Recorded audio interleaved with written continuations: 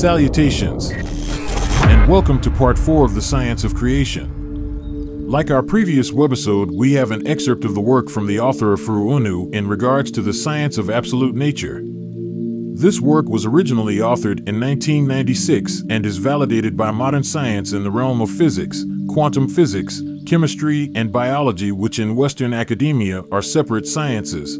But to the Carbon Organic Cosmological mind, they are all one in varying degrees of vibrational manifestation. We would advise that you watch our previous content as each webisode builds upon the next, and we also suggest you take notes and research our information for your own mental satisfaction. Finally, we politely ask that you hit the subscribe and notification buttons so you can be notified when we release new webisodes. With that, we hope you enjoy our latest video. Now let us begin. The one supreme being is nature, absolute meaning nature, whole and complete. The one supreme being is absolute nature that is infinite in all directions and eternal. Of course, infinite means endlessness in space, and eternal means endlessness in time as well as having no beginning. There are many gods, but only one supreme being, and that is omnipotent, omnipresent, omniscient nature, also known as the all in all. Absolute nature is all space, all matter, and all time, and the three are one and inseparable. Absolute nature is all persons, all places, and all things past, present, and future. Of course, all space is endless vacuum, emptiness, and nothingness in all directions. All matter is endless somethingness and occupative space in all directions. And all time is endlessly continuity and keeper of the existence of all space and all matter in all directions. Therefore, the true definition of matter is anything and everything that occupies space, and the true understanding of this definition of matter does mean that all spirit beings, gods, and goddesses who exist must be parts of absolute nature, and may be called the angels within religion or Neutrinos within ancient Tamarian cosmology of the one supreme being. The one supreme being exists by opposites called nothingness, which is in the vacuum, and somethingness known as matter, controlled by energies called brain and reason, and instincts and characteristics known as laws and cycles. Reason is the supreme energy produced by brains. Brain grow brains, and brains produce thinking and reasoning. Brain are the gods in the matter of absolute, and they pervade all matter in one degree or another, and make all persons, places, and things related. Although brain can never be seen with the naked eyes, nor with a microscope, you can see with them, hear with them, smell with them, taste with them, and feel with them emotionally and physically. Brain grow brains, who are their visible physical representatives, and this means that brain are mental, spiritual, and physical for all their practical purposes. Brains melt down brain into workable active energy called mind and mentality, part of who may be reason, and reason is the active mind energy who creates all persons, places, and things, whether they be artificial or natural, while using other energies as well as reason himself and herself. The term brains melt down brain simply means a transfer from a higher state of energy to a lower state of energy, or simply put neutrino to neuron, as we will clarify shortly. It is true that brain are magic and magnetic particles of matter. Brains are the mediums of brain and reason or reasoning is the mental process of figuring something out. Naturally or artificially, before anything can be created for the first time by whatever means, the form it will take in the formula or the material that will be used to constitute it must be decided, and the only one who can do this is reason. When we use the term reason, we refer to the divine universal mind. Reason is made up re, meaning to do again, and suns being the galactic intelligent life producing orbs with the continual process of birth, life, and death. All true stars of the universe are suns, which do not have a solar system orbiting around them. These true stars function as just stabilizers and light and life givers in the universe. However, those suns like Earth's sun in this part of the universe are growers and centers of solar systems. The suns are self-created, meaning self-grown, and are self-existent. The most potent ether, which we will discuss in upcoming webisodes, manifests as black. Therefore, the bodies of the suns are jet black. These suns or galactic orbs put the rest of the universe in order by growing planets, satellites, etc. These suns grow by attracting more matter and changing the atomic count of that matter through the process of transformation. The suns are like plants would grow in the soil of chaos matter with brains or simply divine intelligence, and the other universal bodies are planets, meaning smaller plants/planets being grown. Of course, reason or divine intelligence has different degrees and levels up to the cosmic reason, and the cosmic reason has opposites such as nous and Zeus. Before we continue, let us explore several terms introduced within the previous passages. The first being brain newts, and what is exactly meant by the term brain newts grow brains. Now, from physics perspective, neutrons or neutrinos are subatomic particles that bond together with protons to form the nucleus of an atom, which give the atom its atomic mass. The neutron is a subatomic particle which has a neutral, not positive or negative, charge and a mass slightly greater than that of a proton. Protons and neutrons constitute the nuclei of atoms. Since protons and neutrons behave similarly within the nucleus, they are both referred to as nucleons.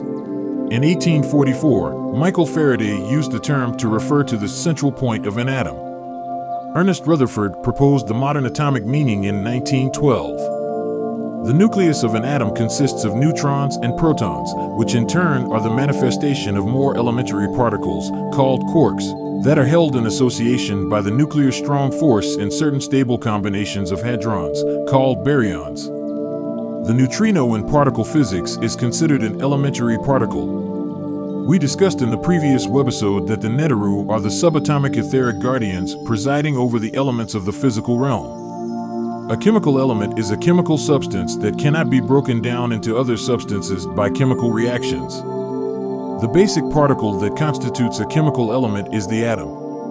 Elements are identified by the number of protons in their nucleus, known as the element's atomic number. The human brain is made up of these elements, and within the brain center you have the basal ganglia, also known as the basal nuclei. Basal comes from the root base, basic or elementary, forming the base or point of origin, and nuclei the plural of nucleus, and the nucleus simply means in physics the central part of an atom, usually made up of protons and neutron, and within biology the specialized part of a cell that controls its growth. Now, within the brain of the human, the nucleus is similar to the nucleus of the cell, because the brain and the nucleus of both dictate what the person or cell does. The nucleus controls eating, movement, and reproduction, same as the physical brain, and without a brain or nucleus the cell or living organism will die. The nucleus is often referred to as the control center of the cell, since this structure ultimately directs the cell's many activities. So we can clearly see the relationship between the neutron, a subatomic particle, neutrino, an elementary particle, and the word neuron, which is related to any form of brain science. And interestingly, the neuron network is very similar to the universal network of galaxies. So when the term brain newt is used in this body of work, it denotes high-energy neutrinos as they descend into their lowest energy state, manifesting from a high-energy neutrino to a lower, denser physical neutron on into neurons. Another word introduced is the term nous. Nous is a concept from classical philosophy, sometimes equated to intellect or intelligence, for the faculty of the human mind necessary for understanding what is true or real. Alternative English terms used in philosophy include understanding and mind, or sometimes thought or reason, in the sense of that which reasons, not the activity of reasoning. It is also often described as something equivalent to perception, except that it works within the mind's eye.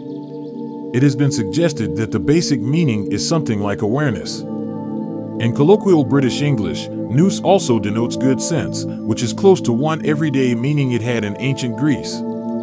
The nous performed a role comparable to the modern concept of intuition. Finally, the term brain, spelled B-R-A-N-E-S, not B-R-A-I-N-S, is found in what is referred to as brain cosmology, which refers to several theories in particle physics and cosmology related to string theory, superstring theory, and M-theory. The central idea is that the visible, three-dimensional universe is restricted to a brain inside a higher dimensional space, called the bulk, also known as hyperspace. Much like the human being is a third-dimensional object with a brain inside that provides access to a hyperdimensional realm called the mind. The ekpyrotic universe is a cosmological model of the early universe that explains the origin of the large-scale structure of the cosmos. The model has also been incorporated in the cyclic universe theory, or ekpyrotic cyclic universe theory, which proposes a complete cosmological history, both the past and future. The original ekpyrotic model was introduced by Justin Curry, Bert Overath, Paul Steinhardt, and Neil Turok in 2001. Steinhardt created the name based on the ancient Greek word ekpyrosis, conflagration, which refers to a Stoic cosmological model in which the universe is caught in an eternal cycle of fiery birth, cooling, and rebirth. The theory addresses the fundamental question that remains unanswered by the Big Bang inflationary model: what happened before the Big Bang? The explanation, according to the ekpyrotic theory, is that the Big Bang was actually a big bounce, a transition from a previous epoch of contraction to the present epoch of expansion. The key events that shaped our universe occurred before the bounce, and, in a cyclic version, the universe bounces at regular intervals. The ekpyrotic theory hypothesizes that the origin of the observable universe occurred when two parallel branes collided. We will go into this further on our webisode covering the Big Bang. There are parts of nature that exist as universes, while other parts exist as chaos. Then the parts that existed as universes exist as chaos, while the parts that existed as chaos exist as universes. In other words, order and disorder exist at the same time in nature, but not in the same place. Then order and disorder alternate back and forth by exchanging places via growth and decay. When the summer cycle comes to the chaotic parts of nature, universes sprouts and grow in the same way as trees throughout the existence that has been disorder. However, when the winter cycle of existence comes to orderly parts of nature, the universes crumble and return to primeval chaos, while other universes in other places are beginning to grow. A universe is not something that is mechanically made. It is a growth in nature as natural as a plant growing. It is the nature of nature that starts a universe growing, and the nature of nature also starts a universe to crumble. It is very important that you realize that nature exists in circles and cycles of limited durations. A universe sprouts and grows because the summer of existence has returned to that part of nature under the guiding forces of the Ijiji, whom we will explain in later webisodes covering the creators. The origin of a universe takes place in this manner.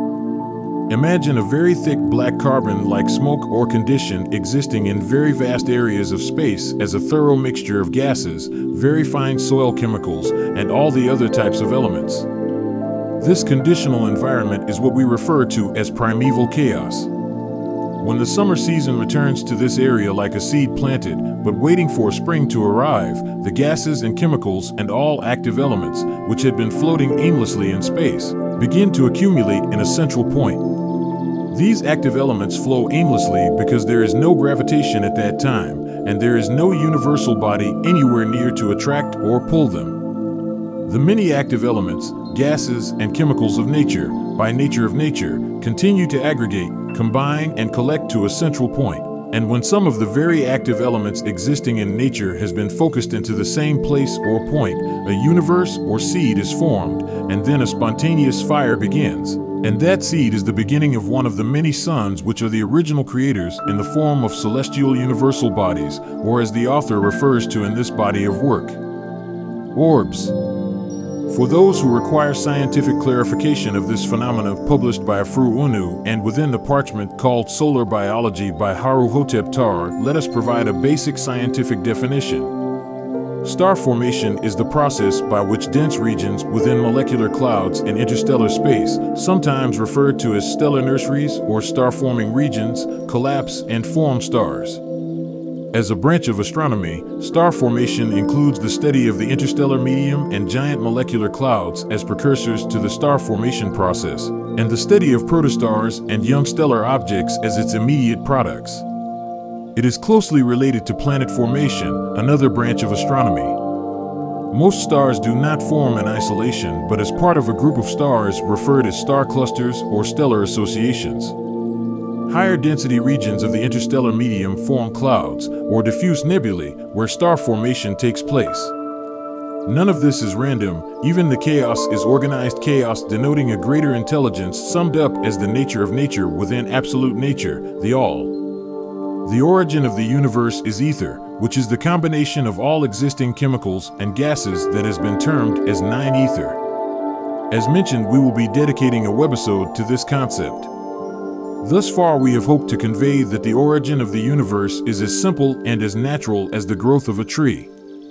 The nature of nature is the energies of nature doing what comes natural. When you begin to understand the nature of nature, the ignorance of yourself will be destroyed.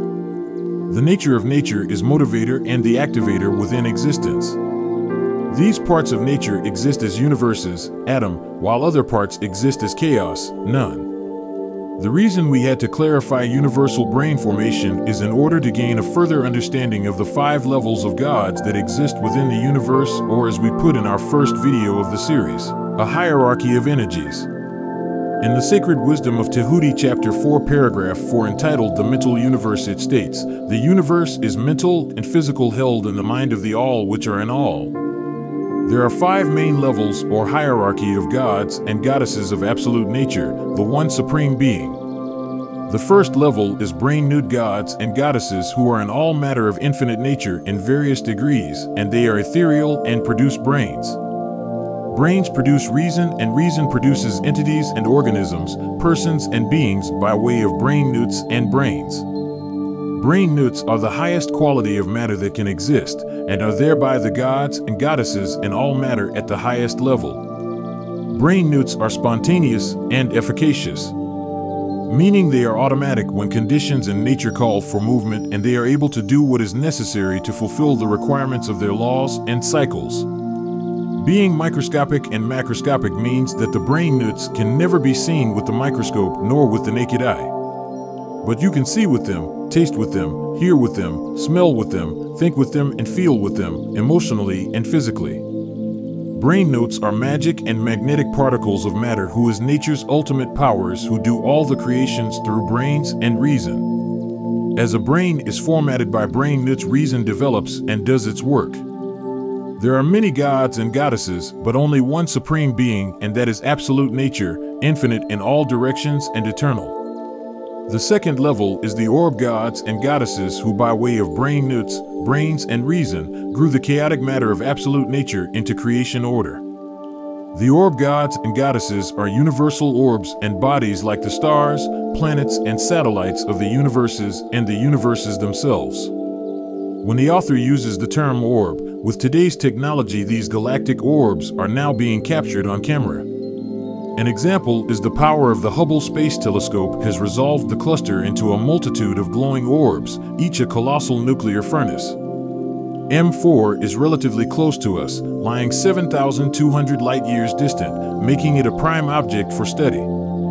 It contains several tens of thousands stars and is noteworthy in being home to many white dwarfs, the cores of ancient, dying stars whose outer layers have drifted away into space. There are galaxies of universes of infinite nature, like the galaxies of stars in the gigantic universes. The third level is the spirit gods and goddesses produced by the brains of the universal orbs, such as the stars, planets, and satellites of the universes of eternal nature. The brains of universal orbs are located in their centers, and they produce spirit beings called original spirit gods and goddesses by brain concentration, and spirit beings multiply by division, meaning male and female ether energy organisms divide part of themselves and unite those male and female parts and formulas into a single spirit organism or entity.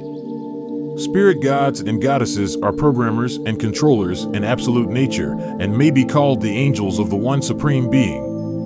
Spirit beings do not physically create like brain nuts, brains, and reason, but they do create good or evil conditions and smells and curses that control people's lives and also the welfare.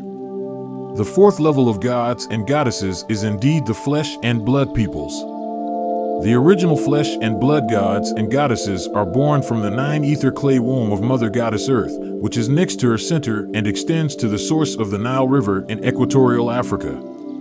These flesh and blood original people, known as evolutionary Tar or the Tar Dene, did not have sexual intercourse for reproduction until the evolution process began. The fact that these beings evolved on the planet, they were the original creators in flesh and blood, and there was no flesh and blood mothers to nurse the first flesh and blood beings. On the planet thus, these beings had to be strong enough to take care of themselves. On early Earth, there were no poisonous vegetation nor animal, fowls of prey, etc. These pygmies called Tar-Deneg had no danger to confront them, and anything they could eat or drink was suitable for food. These dwarf deities, who were much like Bes and Ta, could not die because everything was living, as the atmosphere of early Earth was electrified with what is referred to as 9 ether and was strong and mentally nursing. After evolution began, these gods or goddesses procreated the Carbon Organic Afar Inca / Amur-Inca race by sex activities. They die out and become extinct by sinking into Mother Earth, but they returned later as races of people, of which the Carbon Organic tribes, families, and clans are their evolutionary descendants, and animals of nature. The demigods and goddesses are the 5th level of the royalty and elites of absolute nature. A god is a male organism once created and organized. He never ceases to exist in one form and formula or another until the universe of nature disintegrates, and of course, a goddess is the female version of a god definition. A god and goddess are mental and spiritual and can become physical by incarnation or magic. A demigod is a spirit god of lesser rank than an original spirit god, and he was procreated by spirit-to-spirit reproduction, and the same goes for a demigoddess in the female sense. An original spirit god or goddess is one who was created by brain concentration at the center of a universal orb. A different level of the demigod category is when a spirit god or goddess becomes an incarnation or a reincarnation by entering a human being and dilating himself or herself throughout the physical body, including the head of that person. And other different lesser levels of semi-godhood can be created. That incarnate god or goddess has offspring with another incarnation or reincarnates or with chosen by nature human beings. Nature royalty is determined by blood lineage, flowing from the incarnations of gods and goddesses and the kinship of demigods and goddesses to their ancestry. If a person is a natural-born king, a natural-born queen, a natural-born priest, or a natural-born leader, by nature, he or she learns in the proper place and at the proper time, because these people are royalty of absolute nature and thereby obligated to learn and practice positive nature knowledge, including the laws and also standards of nature, and be able to lead people in the right way. These facts are especially true now that the moon cycle and evolution has ended and the sun cycle and revolution has begun. The Carbon Organic African races are the direct descendants of the original flesh and blood gods and goddesses who existed in time immemorial. Those gods and goddesses sexually procreated with the African race before they became extinct. That is to say, before they died out, they metamorphosed into other persons and things after death. The Carbon Organic African race, the gods and goddesses who reproduced us, were born from the source of the Nile River at equatorial Africa, whereas the progenitors of other human races originated from the waters of Indonesia. The Carbon Organic African races are people who grow genuinely kingly woolly hair on their heads by nature. The African race, also called the Ethiopian race and the black race, has kingly woolly hair because the gods and goddesses who sexually procreated us had kingly woolly hair.